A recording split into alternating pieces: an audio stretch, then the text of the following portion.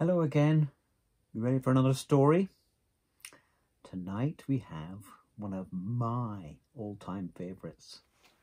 This is The Sneetches by Dr Seuss.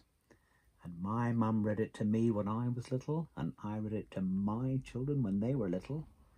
And now I'd like to read it to you. It's a very strange story. The Sneetches. Now, the star-belly Sneetches had bellies with stars. See here? And the plain-belly Sneetches had none upon theirs. He hasn't got a star. Those stars weren't so big, they were really so small, you might think such a thing wouldn't matter at all.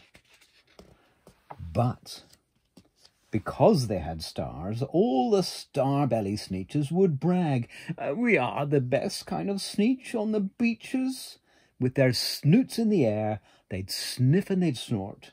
"We'll have nothing to do with the plain-belly sort." And whenever they met some, when they were out walking, they'd hike right on past, without even talking. When the star-belly children went out to play ball, could a plain belly get in the game? Not at all. You could only play if your bellies had stars, and the plain belly children had none upon theirs. When the star-belly Sneetches had Frankfurter roasts, or picnics, or parties, or marshmallow toasts, they never invited the plain-belly Sneetches. They left them out cold, in the dark of the beaches. They kept them away, never let them come near, and that's how they treated them, year after year. Oh. Then, one day, it seems, while the plain-belly Sneetches were moping and doping alone on the beaches, just sitting there, wishing their bellies had stars, a stranger zipped up in the strangest of cars. "My friends," he announced in a voice clear and keen, "my name is Sylvester McMonkey McBean, and I've heard of your troubles, I've heard you're unhappy. But I can fix that, I'm the fix-it-up chappie. I've come here to help you, I have what you need. My prices are low, and I work at great speed. And my work is 100% guaranteed." Then quickly Sylvester McMonkey McBean put together a very peculiar machine. And he said, "You want stars like the star-belly Sneetch? My friends, you can have them for $3 each. Just pay me your money and hop right aboard." So they clambered inside. Then the big machine roared, and it clonked, and it bonked, and it jerked, and it burked, and it bopped them about. But the thing really worked. When the plain-belly Sneetches popped out, they had stars. They actually did. They had stars upon theirs. Then they yelled at the ones who had stars at the start. "We're exactly like you. You can't tell us apart. We're all just the same now, you snooty old smarties. And now we can go to your Frankfurter parties." "Good grief," groaned the ones who had stars at the first. "We are still the best Sneetches, and they are the worst. But now, how in the world will we know," they all frowned, "if which kind is what, or the other way round?" Then up came McBean with a very sly wink, and he said, "Things are not quite so bad as you think. So you don't know who's who, that's perfectly true. But come with me, friends. Do you know what I'll do? I'll make you again the best Sneetches on beaches, and all it will cost you is $10 eaches." What's he gonna do?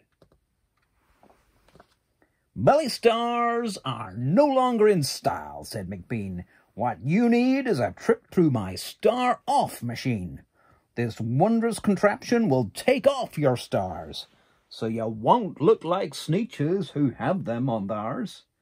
And that handy machine, working very precisely, removed all the stars from their tummies quite nicely. See, they go in with a star, and they've come out. No star. Then, with snoots in the air, they paraded about, and they opened their beaks, and they let out a shout. We know who is who, now there isn't a doubt. The best kind of Sneetches are Sneetches without. Then, of course, those with stars got frightfully mad. To be wearing a star now was frightfully bad. Then, of course, old Sylvester McMonkey McBean invited them into his star-off machine. There he is. And then, of course, from then on, as you can probably guess, things really got into a horrible mess. Look. All the rest of that day on those wild screaming beaches, the fix-it-up chappie kept fixing up Sneetches.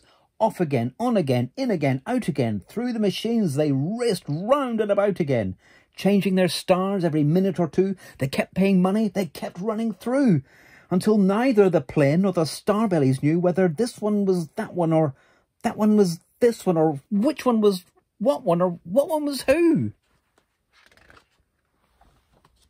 And then, when every last cent of their money was spent, the fix-it-up chappie packed up, and he went. Look, he's got all the money. And he laughed as he drove in his car at the beach. They never will learn. No, you can't teach a Sneetch.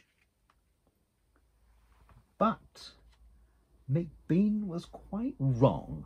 I'm quite happy to say that the Sneetches got really quite smart on that day. The day they decided that Sneetches are Sneetches, and no kind of Sneetch is the best on the beaches.